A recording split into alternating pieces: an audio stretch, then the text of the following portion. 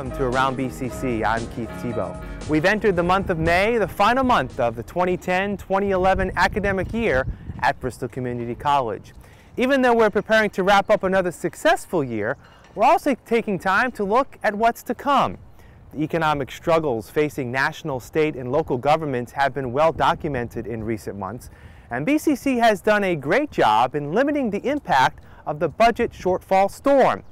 When the new school year begins this summer, students will be faced with needing to help the college make ends meet. The administration at Bristol Community College has done its best to keep the cost of attending the college as affordable as possible. But with an impending state budget crisis on the horizon, the college could not hold the line for the 2011-2012 academic year. BCC has announced an increase of student fees of $20 per credit, beginning with classes this summer, raising the cost per credit from $146 to $166. President Dr. John Sprague says the unfortunate decision comes on the heels of assistance to keep fees this year at 2009 levels. The governor came and the Commissioner of Higher Education and Secretary of Education came to participate in the announcement that we would not raise fees and we would not have any layoffs. We're still not going to have any layoffs next year, but the fees, unfortunately, with the stimulus money lost, $1.2 million in stimulus money was lost. And in addition, we're facing, although it's not set yet, but we're facing up to 8.3% cut in our budget at Bristol Community College from the state. President Sprague says that the fee increase will be combined with ongoing efforts to make savings in other areas of the college's budget. Well, our sustainability efforts, our efficiencies, they continue, and they're an ongoing process, whether we had a lot of money or not much money at all, because we want to have the most efficient operation we can possibly have at the college. Money saved would be well spent in other priority areas, as well as things that we do and new initiatives and programs for the college.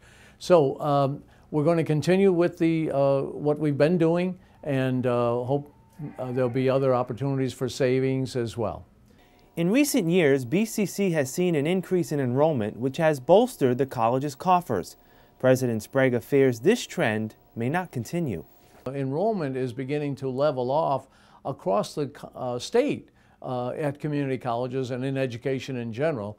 And we have a population, the demographic data suggests that we could be looking at more level enrollment instead of the wonderful increases that we've enjoyed. We still have a dire need for education in our region in southeastern Mass, but the population is not plummeting, but there is a gradual decline, and so the student enrollment will also be a factor here. BCC student trustee Chris Wilbur says the increase in fees is not good news for the student population, but he says most students realize that shared responsibility is needed to keep BCC's quality of education at a high level. I think that's my personal interest that the quality stays the same, and I think we have great quality here. As for students, I haven't posed that specific question, but it's a very interesting one. If they had a less quality product at a cheaper price, I'm not sure. But I know from a student trustee's perspective, looking on the inside, we have lots of great people employed here doing great things with students every day. So it's hard for me to see it from that perspective, to cut those fundings and to take that quality away, because it's such an invested community. President Sprague is confident that despite budget cuts and fee increases, the students at BCC will not see a negative impact on the quality of their education. The quality will be the same and continue to be excellent. We're adding positions, we're adding programs. We have our e-health program, we have a paralegal program, certificate and degree, a number of sustainability academic programs. So we're moving forward, and we're hiring people to make sure that the quality is exactly what we expect at BCC. As we head toward the end of another academic year, those leaving BCC will likely continue their educational pursuits at another college or university. And most will do so with the benefit of having the credits earned here transfer seamlessly to their new institution. BCC recently released its latest data on transfer students, and for 2010, 849 students transferred from BCC to another institution. That number is up from 812 students in 2009 and 643 in 2008. Director of Transfer Affairs Eileen Shea says the increase can be attributed to the college's dual enrollment program, as well as an increase in traditional college-age students who enroll at BCC for financial reasons. Even though most of the students transfer to other state institutions, more are finding opportunities at traditionally more prestigious schools. Besides the quality education that they get here at BCC, I mean, our graduates are really very well prepared to apply and get accepted to some of these really highly competitive, prestigious institutions. And these institutions are coming on campus and are recruiting our students because they're very good students. They're very well directed. They have a proven track record. You know, their transcript obviously shows that they're high achieving students. And they offer our students some really generous scholarships. This year, last year rather, we had 20% of our students have attended private four-year institutions. And last year, our transfer students received over $600,000 in merit scholarships to these institutions. And I think it's important to distinguish between merit and need. These are not need-based scholarships. These are based on merit. So they're actively recruiting our students. Even though the numbers are encouraging, Shea says there are still challenges in devising transfer articulation agreements with some schools. Developing an individual program-to-program articulation has a lot of challenges. I mean, you know, you're talking about getting the faculty and staff from two institutions together to sit down and kind of negotiate and hash out the content of courses and the content of program, and that's challenging enough.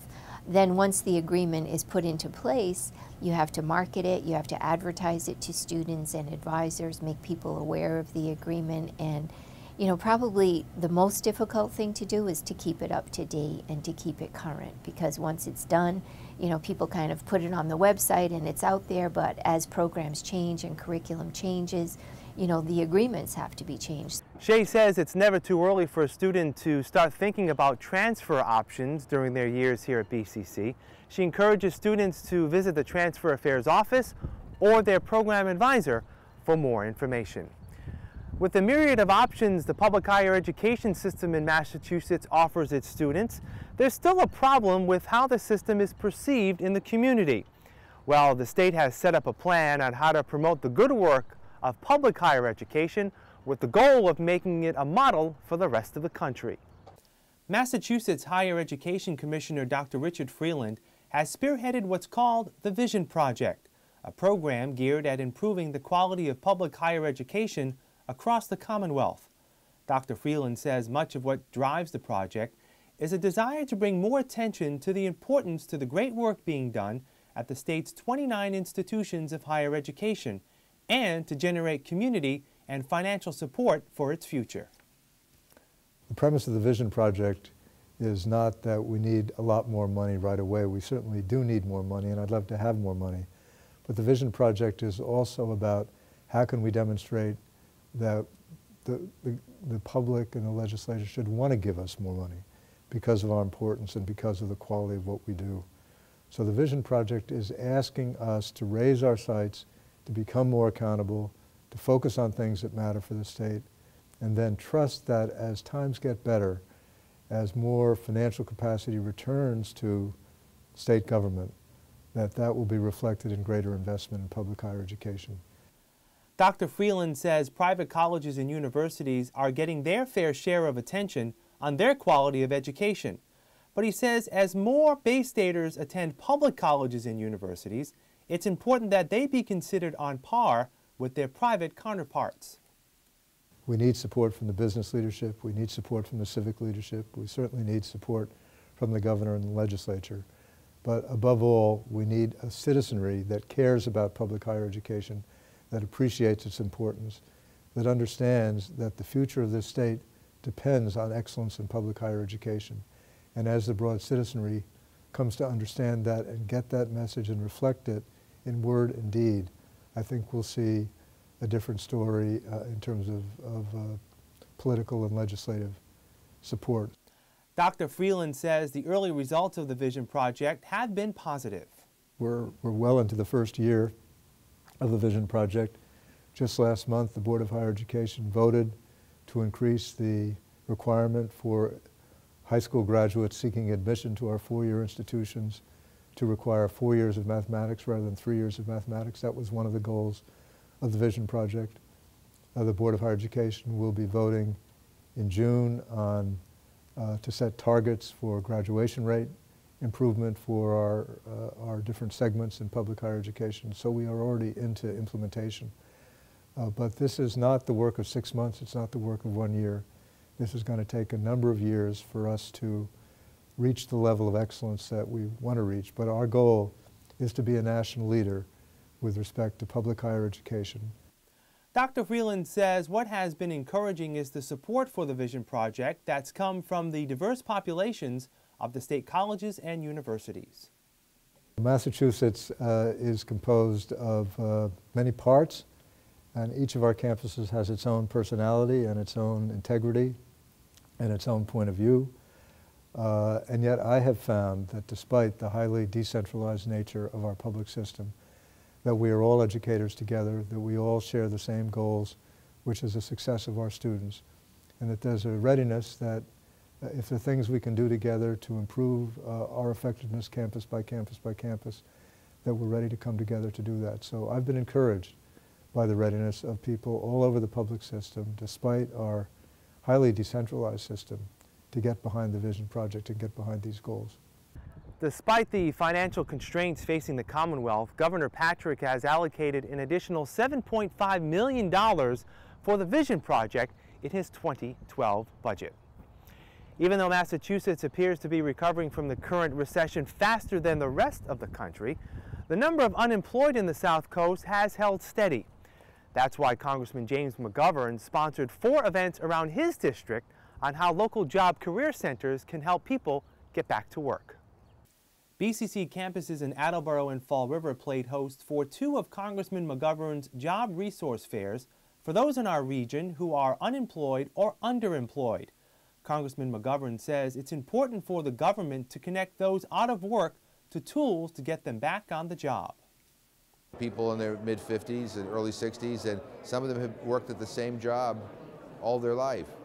They've never been on an interview.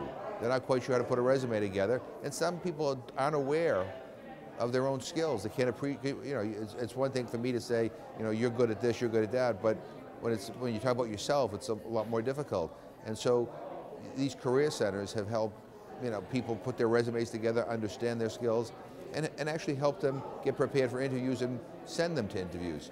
But look, the goal here is to put people back to work. You want to solve our nation's problems, it's jobs. You want to reduce the deficit, put people back to work. They'll pay taxes, you pay down the deficit. I mean, you want to, you know, strengthen our national security, it's jobs. It's jobs, jobs, jobs. McGovern says the Republicans in power in the House of Representatives in Washington are looking to reduce the federal deficit on the back of these local career centers, and that's just wrong. People need help. You know, when you lose a job, it's awful. I mean, we've all lost jobs in our lifetime. It's not a good feeling.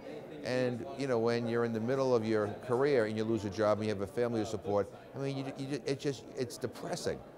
And sometimes you don't know what to do. And it is important that we support these programs that, you know, help people get back on their feet. I mean, I don't know why in the world we're cutting there when we could be cutting, you know, a Tomahawk missile or ending these wars, or, you know, why the hell we're giving taxpayer subsidies to oil companies is beyond me. But don't cut programs that actually help people get back to work. McGovern says the reason BCC was selected to host these resource fairs is the role it plays in developing the local workforce. Bristol Community College is part of the solution in terms of getting people back to work. Oftentimes people need additional education. They need additional skills. A lot of that happens right here on this campus. There are people who have all kinds of challenges that they need to deal with. And again, this is a place you know, that works hand in hand with the Career Center, that works hand in hand with those of us in government to try to make sure that they're responding to the needs of the population.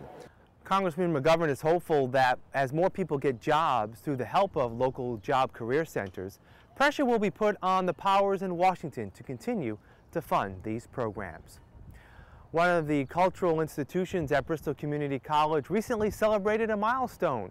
2011 is the 25th anniversary of BCC's Theater Rep.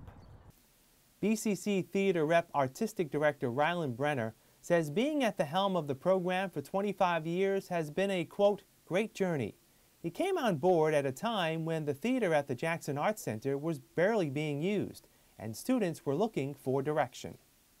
So when I was hired to create a full-time program. I had, right when I got here, I had 5 students who were a little disgruntled because the person before me who was doing plays was using a lot of Fall River theater people from outside the school, and the students wanted to be represented and they wanted to get some more important parts on the stage and roles on the stage. So they finally decided they needed a theater director who could found a theater program. So I came from Boston, and I was the first person to get the keys to the theater beside the people who worked backstage. And we started from there. Brenner says his philosophy has been to teach theater as a language, to address our place on this world, and to do so in many ways. I see my job here as kind of opening students to a form that they don't know about. They come here, most of them, knowing what high school musicals are about and things they see on television, and occasionally musical theater they see in like the local big theaters that house the traveling shows for Broadway. So they don't really have an exposure to the kind of theater we do. And you know, I bring in puppets and masks and all kinds of multimedia possibilities for them to use. And so I see that expanding. Brenner says through the years, the methods and tools of teaching theater may have evolved, but the theater student has remained the same. It's like directing the same company. They're all there when I direct. All my students are there. All my students now are as talented as my students were at the beginning, and vice versa. And it seems to me that there is a consistent level of spirit and talent that I am pleased to work with. Brenner says the success of the first 25 years of BCC Theater Rep has not come without its challenges, and his approach for the next 25 years will remain the same.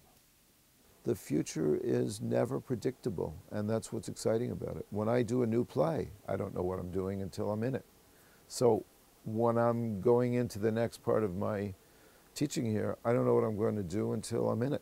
So I can't really predict 25 years from now. I could say the world is changing very rapidly.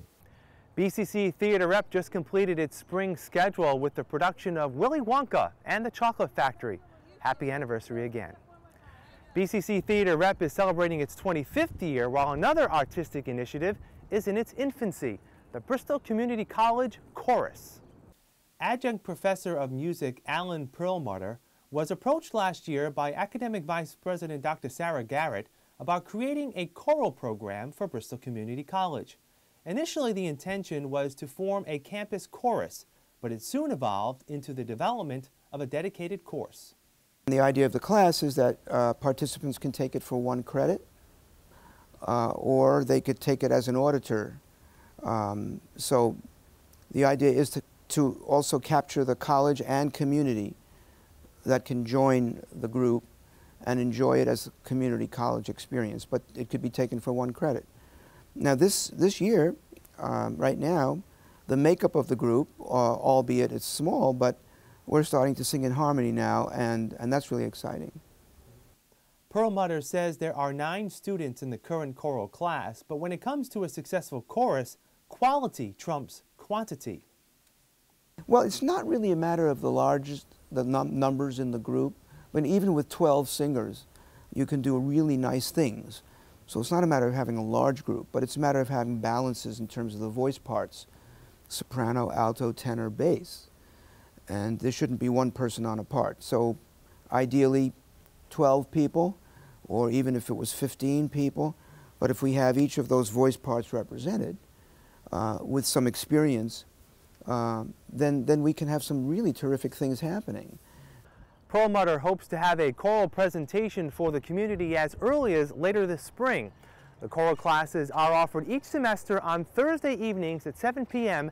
at the Fall River campus, and there are openings for the class that will begin later on this fall. It's now time to profile a successful graduate of Bristol Community College in our Alumni in Your Community segment. Hi, I'm Cheryl Blackburn. I'm a BCC graduate, class of 1982. I grew up in Fall River, down the south end of the city, a little street called Grinnell Street. I grew up in a middle-class family, my mother and my father and a younger sister, only by 14 months. My father was a police officer in the city of Fall River, and my grandfather was a police officer in the city of Fall River also. I went to William S. Green School, a little community school. I ended up going to Henry Lord back in the day. I also ended up at Durfee High School. In Durfee High School, I actually took secretarial science, and the reason I took secretarial science is I think I was almost pushed into it, because back then women should have been secretaries, so in those kind of days, and I think our counselors, if you weren't an all-A student, kind of pushed you towards the secretarial science of being a secretary. Once I graduated from Durfee High School, I actually applied to Bristol Community College. I wanted to be a secretary. Back then they had a associate's degree in secretarial science, they called it back then. I applied. I was accepted, but I was put on a waiting list. They had a lot of people applying. So in the meantime, I applied to Diamond Regional Vocational High School. They had a postgraduate school, and I got accepted there. And what happened is that 4 weeks before school was to start at Diamond, I did get a call from BCC, but I was already committed to Diamond, and I figured it kind of put a financial burden on my parents, so I decided to go to Diamond because I was a city resident. It didn't cost anything to go to Diamond. So I ended up going to Diamond, and it was a great course. I mean, you know, they prepared us for all kinds of things. So once I graduated from Diamond, I actually ended up with my first job at St. Anne's Hospital in the personnel department, and I worked there for about 3 years. From there, I got married, had a baby, and stayed home as a homemaker for about a year and a half. Unfortunately, after a year and a half, I ended up having a divorce. And I ended up getting on the welfare rolls, to tell you the truth, back then. There were a lot of opportunities that welfare back then gave us, and one of the opportunities was to go to school. And that's what I did. I actually applied to BCC, got grants. My daughter was actually accepted at a daycare program that, you know, the BCC actually, not BCC, that the welfare actually paid for back in those days. And I decided to go to school full time. I knew I would have ended up getting a job if I didn't go to BCC, because I was a good typist, but I just didn't want that minimum paid job. I wanted to get a degree. I wanted a degree behind me to get a little more for me and my daughter to make a better life for ourselves. Graduated from BCC. I was at BCC, matter of fact, and my father, who was a police officer, gave me a call and said there was a job posting at the courthouse. And I said, oh, I can't apply for that, that's civil service. And he goes, I don't think it's civil service. And I said, okay, I'm going to run down there and I'm going to go apply for it. And I did. I applied for it, and I graduated and started like 2 weeks after I graduated here at the courthouse. I noticed there was a lot of opportunity here in the courthouse. There were a lot of positions available that you could move up in. And I felt that the reason you could move up in is they looked for people who put their good foot forward and were good workers, and there was a lot of potential to get a better job. I also understood that a lot of these jobs, you needed a degree to get the jobs, okay? Not only did you need a degree, I just felt that by going back to BCC, because I wanted to go back to BCC for criminal justice. Again, I came here as a secretarial science person. I did not want to work at a desk being a secretary per se. I wanted to be more, whether it would be a probation officer, a magistrate, something along that lines. In order to get those jobs, I mean, you needed a degree. So I actually went back to BCC. Enrolled in the criminal justice program, took 1 to 2 courses a semester. I mean, that was it. I mean, that's all I could do. Again, I was a single mom, had to find babysitters in the evening. Fortunately, the juvenile court system, working for the state of Massachusetts, allowed you to go to community colleges, and they would pay for your tuition. They wouldn't pay for your books or anything like that, but you know, even that back then, the books were expensive, but the big expense was the tuition, and all you had to do was, you know, get a waiver, and they would actually pay, as long as it had to do with what you were working at. So what I was working at was in the criminal justice field, and that's why I wanted to go back into the criminal justice field. After completing my courses at Bristol Community College in criminal justice. I was able to take all those courses that in criminal justice from BCC and transfer them up to UMass. When I got up to UMass, I was a little apprehensive. It was a big school. I was a lot older. A lot of the kids were a lot younger than I was. But it gave me an opportunity to see that there was more out there. I mean, you come into the justice system and you think when you work here that there's only one side of the justice system. You don't see the other side, the person sitting on the other side of that bench or in that audience. And I got to see the perspective of the younger students as far as what they felt about justice and the justice system and, you know, how it was being dispensed. And it gave me a different look as far as my job was concerned. I did take one course, 2 courses. You know, I took a course in the summer. It took me a long time to get my degree. I ended up getting my degree in 2005. At the same time, my daughter was getting her master's degree in 2005 in social work. So we kind of had a party in our backyard together. I started right from the bottom. I was a procedure clerk 1. I ended up coming over to the clerk magistrate's department because in the probation department I had a job that might not have been funded for me at a year. It was like this temporary funding. So there was an opening that came up in the clerk's department and I you know, applied for it then. Again, I worked for a great man, Ron Arruda. He saw my potential. He actually promoted me like 3 other times since then. I was administrative assistant at first, then I was a head procedure clerk. I was an assistant clerk magistrate, and then when the first assistant clerk magistrate retired, I was offered the position by Mr. Arruda. The magistrate has the power to appoint his first assistant magistrate out of the assistant magistrates. And like I said, I worked first as his secretary and got promoted all those years. I got promoted as first assistant clerk magistrate in 2002, so I started in 1982 here. So it was, you know, it was a slow progression, you know, but I had a lot of interesting jobs while I was in all those fields. I loved going down to the old campus. I mean, it was everybody knew everybody's name. It was, you know, only a couple of secretarial science down there, and I think there was one other program that was down there. So we got to know the teachers. That everyone knew you by your first name, even teachers you didn't take courses from. So it was a small little quaint kind of. It didn't have that big college atmosphere, so it wasn't so intimidating from somebody who was a little afraid, didn't know if they were going to make it, didn't want to fail. And you know, in BCC, I think. Really helped you. I mean, everybody was there from guidance counselors. If you had a problem, you could go to anyone, and you know, and it was a great community college. I mean, you felt like you belonged. I really did feel like I belonged at BCC. Some other news and notes now from around BCC. Being that we're in May, next on the BCC calendar is the 2011 commencement exercises. This year's celebration is set for Saturday, June 4th at 11 a.m. at the Fall River campus. The commencement can be seen live on Fall River Community Television, Channel 95 on the Fall River Comcast cable system.